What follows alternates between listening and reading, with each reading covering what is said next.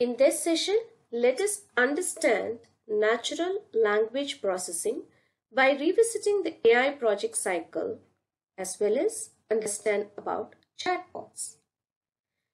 To know how to develop a project in natural language processing, let us take this example. We all know that the world is competitive nowadays. People face competition even in the tiniest tasks and are expected to give their best at any point of time.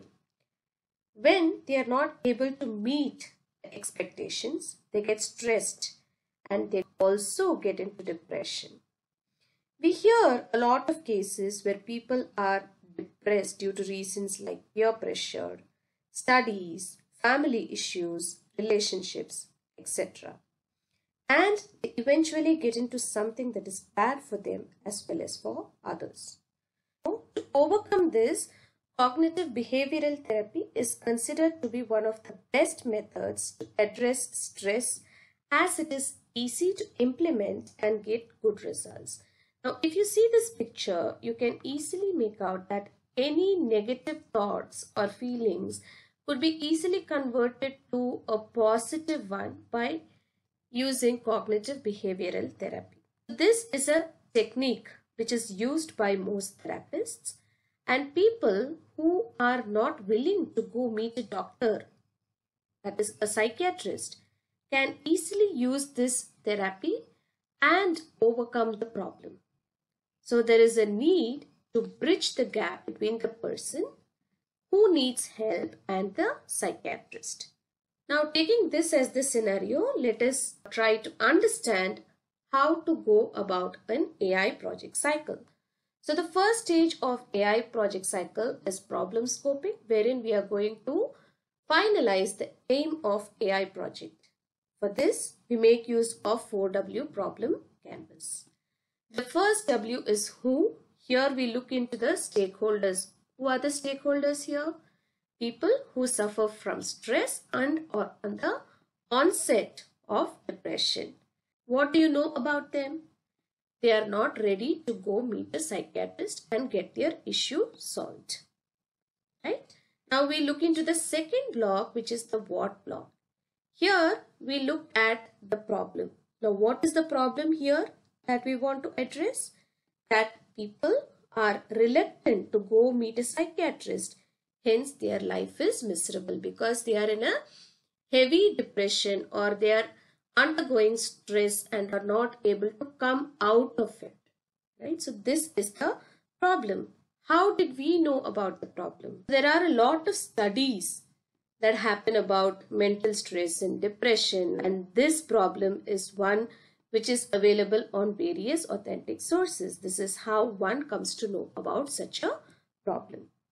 Now we move on to the third block, the where block, in which we look into the context or situation where the stakeholders are experiencing this problem. So what is the context that we are talking about here? When they are going through a stressful period of time, they may have encountered some unpleasant experiences. They are not able to cope up with the stress, some kind of a pressure, some kind of a problem in their relationship, some unpleasant experiences where they experience depression. The last or the fourth block that we are going to look into is the why block. Here, so what is the value that the stakeholders would receive if they have a solution for this problem, right? So people get a platform where they can talk and vent out their feelings anonymously. If you don't know the person to whom you're talking to, but you're confident that they are not going to share your problems with anyone else, you definitely start venting out your feelings. And this particular solution that we would be coming up can act as a medium that can interact with them, and it also applies the primitive cognitive behavioral therapy to take out the negative emotions at a very basic level and can help them as and when they feel depressed or stressed out by giving some suggestions, right? So this solution will improve a person's depression by venting out the stress, or at some point of time they would even consider to go to a psychiatrist and get the problem solved, because depression is something that is caused by some chemical changes in the brain. Now that we have seen the 4Ws of the problem scoping using 4W problem canvas, one can go ahead and frame the problem statement template. The problem statement template goes this way for the problem. It is our stakeholders, that is the people undergoing stress from the first block, have a problem that they are not able to share their feelings. This is taken from the what block. When they need help in venting out their emotions, is taken from the where block. An ideal solution would be to provide them a platform where they can share their thoughts anonymously and suggest help whenever required. Now this is the solution that we took from the why block. So ultimately, the goal of our AI project here is to create a chatbot that can interact with people and help them to vent out their feelings and take them through the primitive cognitive behavioral therapy. And this is the outcome that we've seen in the first stage of AI project cycle, that is problem scoping. Next, we move on to the second stage of AI project cycle, data acquisition. So here, to understand the sentiment of people, we need to collect all the conversational data so that the machine can interpret the words and understand the meaning. What possible ways can we collect data? The first is to develop your own questionnaire, conduct some surveys and collect data from this. The second way in which you can collect data is by observing a therapist session, a doctor session, and see how he is asking question and what are the responses given by the person who is currently in the onset of depression. The third way in which you can collect data is definitely from the internet, the databases or the data sets that are available on the internet. Finally, you can also meet some people who had already undergone such therapies and then interview them and collect data from them. So these are ways in which you can collect data from reliable sources. Now we move on to the third stage of AI project cycle, and that is your data exploration. Now how are we going to explore data in the NLP domain? Here, once you collect the data, you are going to process it and clean it. Here we are going to minimize the vocabulary and normalize the text. This way you tend to explore data. For example, if you have a lengthy sentence, you're going to break it down into words, and from that you're going to take only the meaningful words. So this is how we explore data in NLP domain in the third stage of AI project cycle.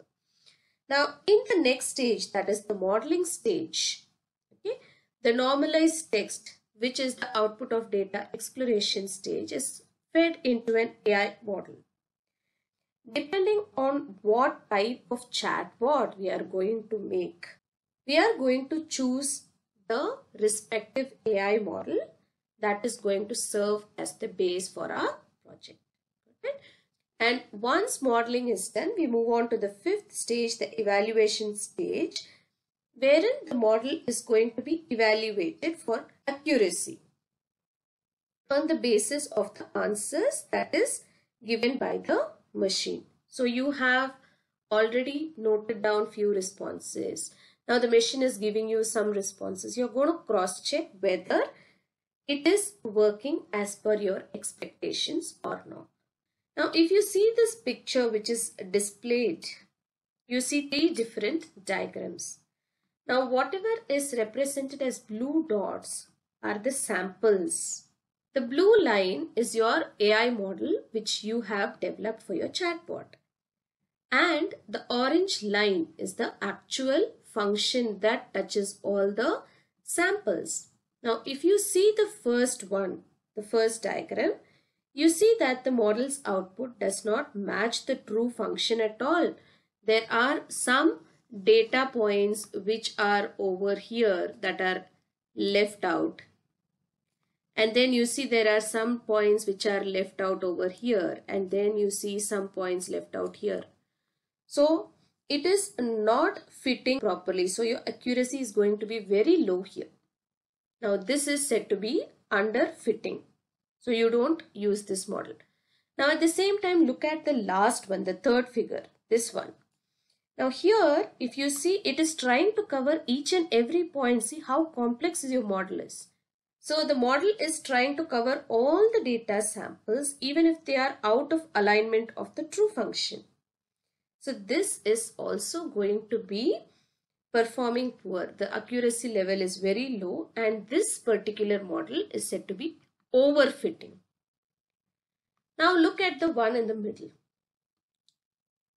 The orange line and the blue line goes almost nearly well, right?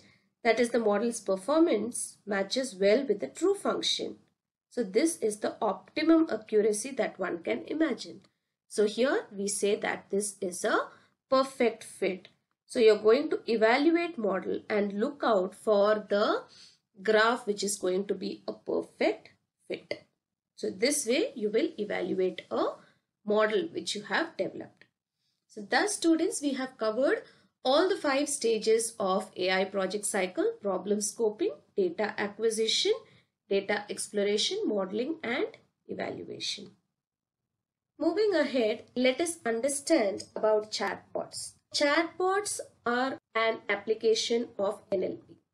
Now we can call this as intelligent enough to sense the context of the conversation that one engages in and executes the right flow of conversation.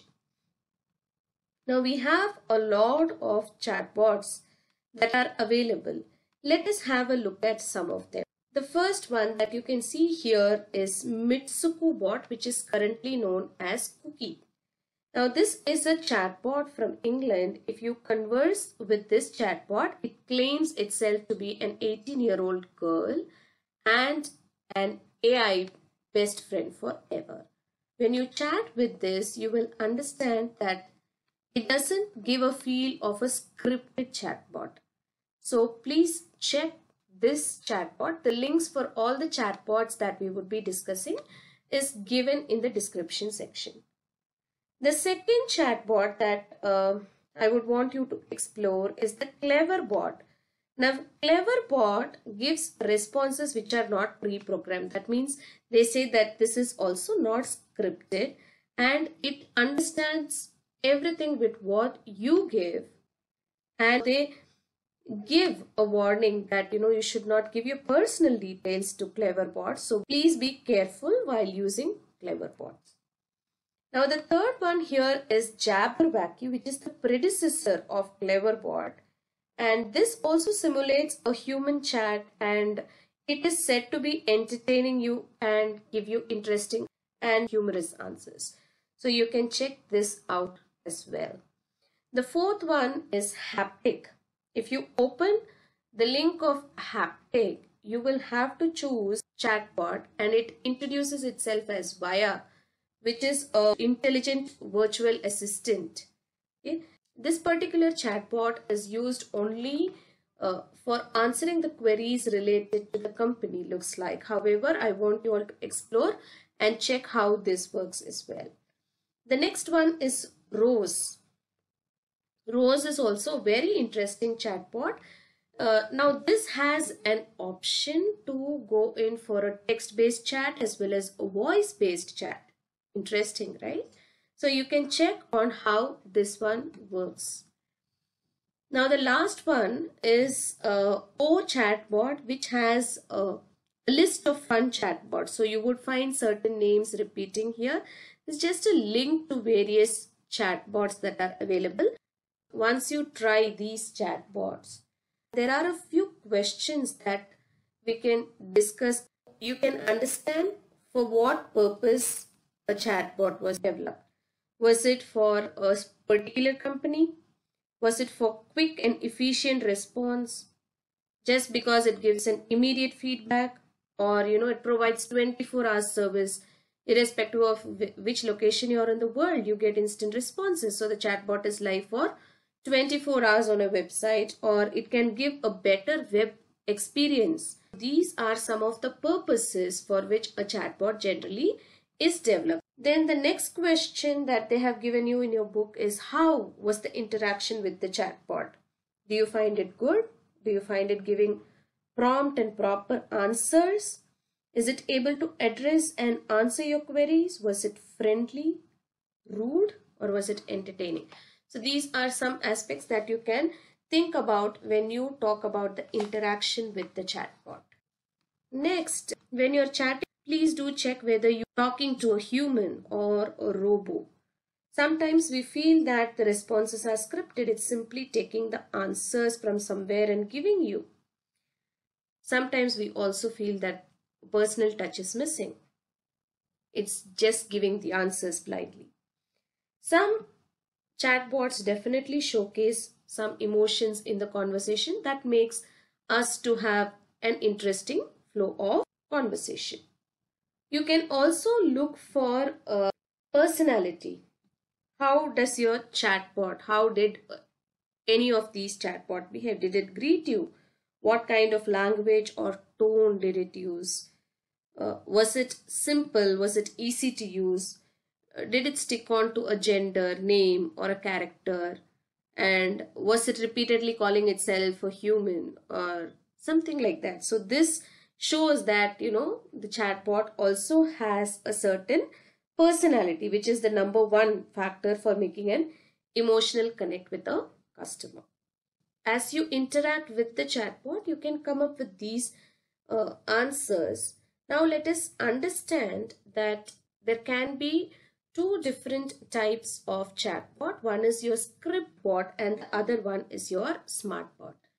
Now script bots are very, very easy to make, whereas your smart bots are flexible and powerful.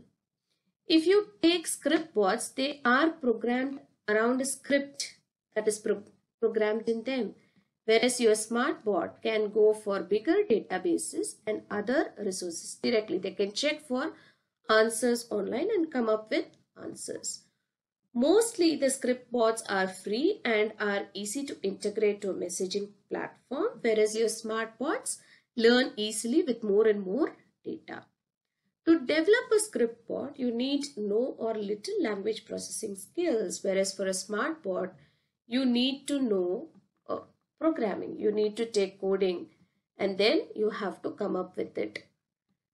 Now, a script bot will have a very, very limited functionality, whereas a smart bot is going to have a wide range of functionalities.